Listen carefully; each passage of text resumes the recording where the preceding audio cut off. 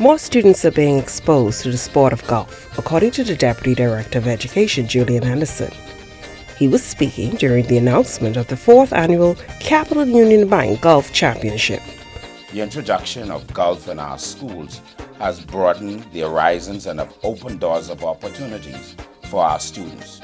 It has provided them with access to a sport that was once considered elitist, leveling the playing field and offering avenues for personal and professional advancement.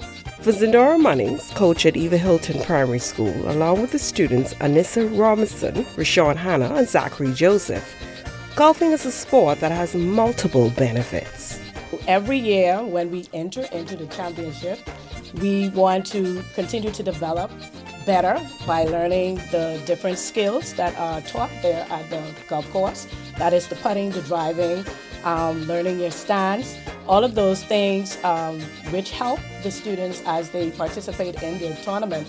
My physical education teacher, they introduced it to me and I just signed my name because I found myself very interested in it.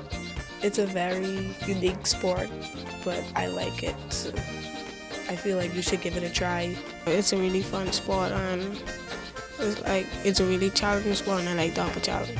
I started in grade 5 and it just made me feel like I was belong there and I have more opportunity to go to college and get a scholarship. Fair Talk.